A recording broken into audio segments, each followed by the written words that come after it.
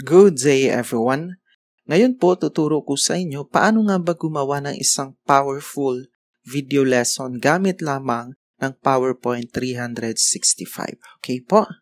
Now, of course, first step, open nyo po yung ginawa nyong presentation nyo sa PowerPoint. Okay, open nyo lang. Then, I have some tips for you, no, bago tayo magawa ng video lesson. Kapag ka naman ay yung tuturuan mo ay high school, no, make your PowerPoint simple as possible, ano. Kasi po, kapag ka marami tayong graphics, marami tayong sounds, marami tayong mga pictures or transitions, animations, medyo mabigat siya sa file, mabigat siya sa computer natin. So, nangangailangan siya ng mas malaking memory. So, make it simple as possible. Kasi po itong PowerPoint na available sa akin, ito po kasi is not my lesson actually, pero ito kasi isa sa mga video na ginawa ko sa aking YouTube channel. But this is not my lesson, kaya marami siyang pictures, marami siyang graphics. But I suggest, no, kung gagawa kayo ng lesson, make it simple as possible, no? Simplihan nyo lang yung mga animations nyo, okay? Yung mga transitions. Now, so let's start using video lesson. So, dito sa taas, okay? Dito sa taas, diba, meron ka nakita file, home, insert. So, hanapin mo yung slideshow. Yan. So, click mo yung slideshow. Then, hanapin mo dito sa slideshow yung record slideshow. Okay? Click nyo po yan. Okay, yan. Discuss ko po sa inyo ang iba't ibang parts dito sa ating slideshow. Okay? Una, itong record yung may pula, no? Nabilog na pula. Ibig sabihin, pag pinindot mo yan, mag-start ka ng mag-record. No po? Then, if you want to stop, click stop. Okay? So, this time, hindi siya makiklik kasi nga po, hindi tayo naka-record. Then, replay kung gusto mong panuorin ng iyong ginawang video lesson or yung ginawang recording. Now, sa notes, pwede ka maglagay ng notes dito, ano? Para pwede mo siyang basahin habang ikaw ay nagpe-present. But, ako ang ginagamit ko kasi sinusulat ko lang sa maliit na papel at doon ko tinitingnan yung aking script. Okay? Then, dito naman itong X na ito, dito ka magdi-delete anong hindi mo gusto. Let's say, for example, hindi mo gusto yung na-record mo. Click mo lang to, then clear recordings on current slide kung gusto mong i-delete sa slide lang na ito, or clear recordings on all slides. So, ito kasi, hindi pa natin siya makiklik kasi nga po wala pa tayong nare-record. Okay? Ito naman, wag yun na itong pakialaman kung wala naman kayong external na microphone or camera, yung ginagamit nyo lang ay yung built-in ng yung laptop or computer. So, yun lang, no? Wag nyo na pong baguhin ito. Okay? Dito sa baba naman, makikita mo yan, slide 2 of 10. Okay? Ito is slide 1 of 10. Okay? Then, ito naman, ito yung laser pointer. Yan. Halimbawa, nagdi-discuss ka at may gusto kang ituro doon sa yung lesson, so pwede mong gamitin itong laser pointer. So, kung gusto mong mawala, click mo lang ulit yan. Or may shortcut, Control L. Yan. So, kung gusto mong mawala, Control L ulit. Okay? Ito po ay yung pen. Halimbawa, gusto mong magsulat dito sa iyong PowerPoint. Pipili tayo ng kulay. Kung gusto mo yung kulay black, o pwede po. Use color yellow. Yan. Pwede yan, okay? Gusto mo magsulat dyan. Kung gusto mong i-erase, click mo lang tong eraser. Okay? That's it, no? Now, ito naman po ay highlighter. Halimbawa, meron kang gustong i-highlight na word doon or sentence. So, pwede natin gamitin to. Okay? So, highlight nyo yan. Okay? Gusto mong ibang kulay, pwede naman, no? Yan. Gamit tayo ng iba't kulay yan. So, erase lang natin. Hindi natin kailangan ng highlighter dito. Okay? Next, dito, huwag nyo pong i-off ito yung microphone. Huwag nyo pong i-off yan kasi nga, hindi kayo maririnig kapag naka-off yan. So, always make this open. So, paano malalaman kung naka-off yan? Yan, may line siya. Kapag may line, naka-off yan. Okay? Ito naman po, kung gusto mong makita ang sarili mo, yung camera. So, yan. So, yan po, nakikita ang sarili mo kapag clinic mo ito. Ngayon, kung ayaw mo naman, just close it. Okay? Pero kung ang video lesson na gagamitin mo ay para sa observation, I suggest na naka-on ito, no, para alam na nag-o-observe na ikaw yung nagsasalita, no, or habang nanonood yung mga bata, nakikita ka din nila. So, I suggest open your cam, okay? But for this tutorial, off ko lang po, no, medyo camera shy ako. So, i-off ko lang yan. But be careful, ano, kapag naka-on yung camera, kailangan walang mga word or salita dito. Kasi kapag may word kayo dyan, matatakpan ng yung camera. So, adjust nyo po yung PowerPoint nyo. So, itaas nyo lang po ng konti or punta nyo dito sa banda sa kaliwa para hindi matakpan yung mga sentences or words na nandito sa camera. Okay?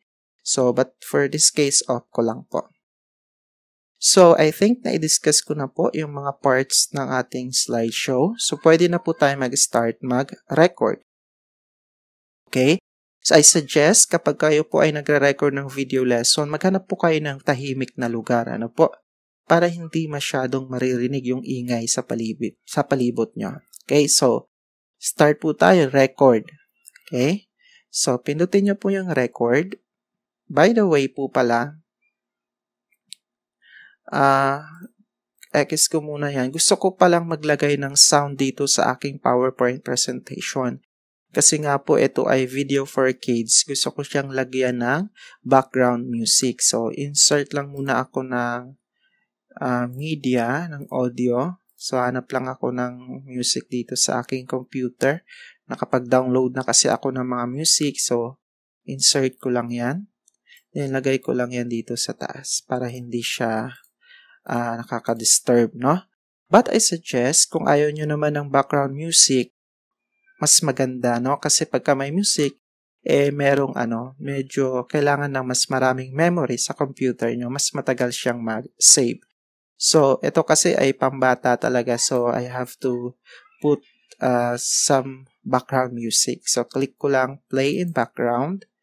Then, yung volume ko, hinaan ko lang, para hindi siya ma-overpower yung aking boses. Yan. So, but it is optional, kung gusto niyo pong maglagay ng audio or background music. So, balik tayo sa slideshow, record slideshow. Okay? Then, click natin record.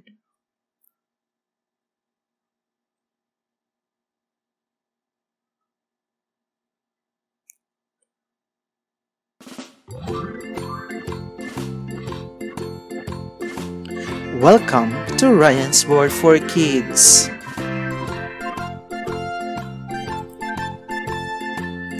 This is Tagalog to English translation of different colors. Okay, stop muna na. Kung gusto mo nagkamali ka doon sa sinabi mo, you can click this one, then play recordings on current slide or all slides. So, gusto ko i-delete lahat ng na-record ko sa lahat ng slides. Ganyan po ang gagawin niya. So, record ko lang ulit. Pinakita ko lang po sa inyo paano magbura ng recordings.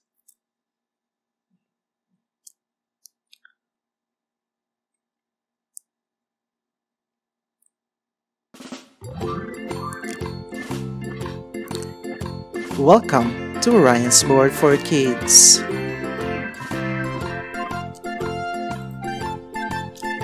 This is Tagalog to English translation of different colors.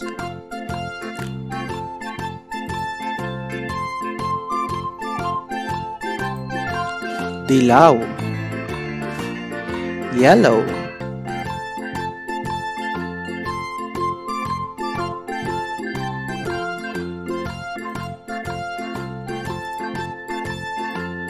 pula, red,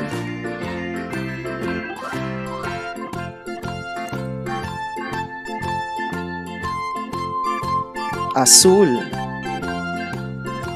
blue. Okay, so let's say tapos na tayo, stop na natin yan.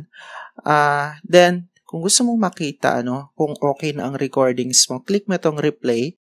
Pero balik tayo sa slide 1 para mag-start tayo from slide 1. Then, click replay.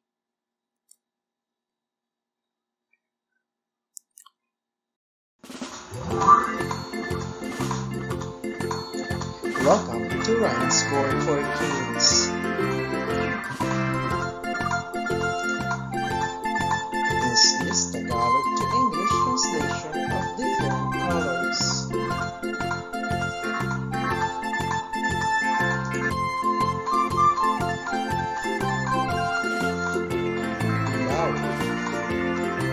Okay, so kung hindi ka okay sa recordings mo, again, delete mo lang ulit, okay? But kung okay ka naman, close mo lang. Okay, so paano malalaman kung naka-record na yon? Meron ka makikita dito sa baba, yan yung parang may audio, no?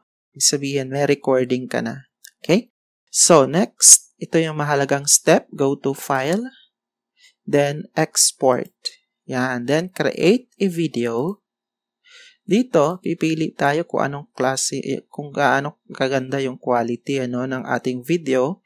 So, wag tayo mag-Ultra HD. Pwede naman, kaso medyo matagal mag-save yan. No? Talaga maganda na yung quality niya. So, I think okay na yung Full HD.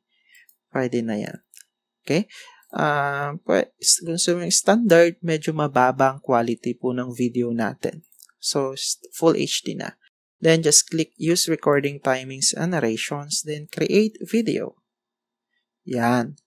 Tapos, hanapin nyo lang dito kung saang folder nyo siya gustong save. Okay? Kung mapapansin nyo, nakalagay na MP4 video. So, just click Save. Okay? So, kung mapapansin nyo dito sa baba, yan, Creating Video Colors, English, Tagalog. Okay? So, kapag yung video mo ay maraming graphics, maraming music, medyo matagal siya mag-save, no? Minsan, umaabot ng hours yan. Pero kung simple at konti lang naman ang slides, mabilis lang siyang mag-save. So, hindi na natin to antayin matapos. Beforehand, nag-record na ako ng aking video lesson for this one. So, hanapin ko lang. Yan, so click natin to. Tingnan natin.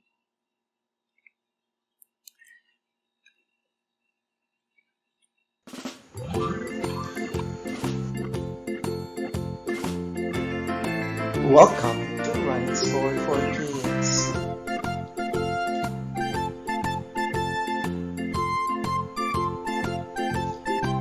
This is Tagalog to English translation of different colors.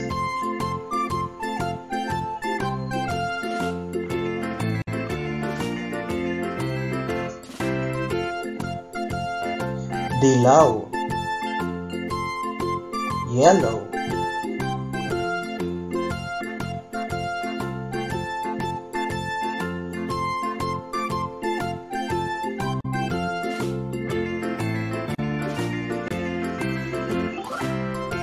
pula.